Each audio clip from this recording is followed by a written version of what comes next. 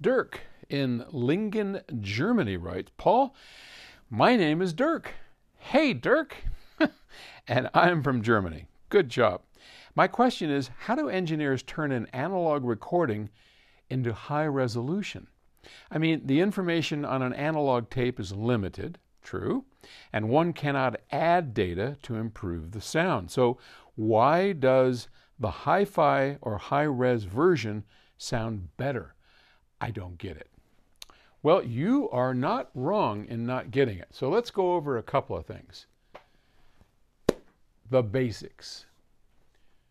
If you are transferring from an analog tape, there are a couple of ways to do it in digital audio. And as always, high resolution is going to sound better than lower resolution. So if we assume that this analog tape is a full frequency range, dynamic range of whatever is available on tape. And here's Dirk's point. The available dynamic range of a tape is like 70 dB, maybe on a good day.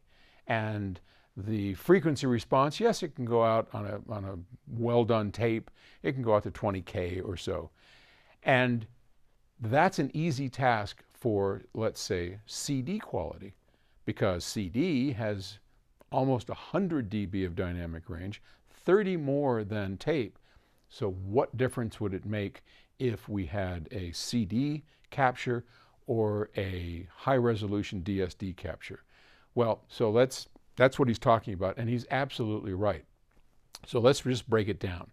When we do a standard CD capture, whether we are recording a live event or whether we are recording an analog tape, it's going to sound the way a CD capture does. You got PCM, you've got all the stuff, the filters, the sharp cutoff at 22 kilohertz, all that stuff going on that gives CD a certain sound. If you compare that, I don't care what you're recording, to a high-resolution DSD copy, for example, the difference is immediately obvious because it's such a better recording medium. So that's what we start with. A high-resolution copy is going to be a better sound than a CD copy just because of the nature of the capture method that we're doing it. All right. But the biggest difference that you are probably hearing is the remastering of it. So a lot of high-resolution analog transfers have been remastered, remixed. Take the guys over at Mobile Fidelity. They do that all the time.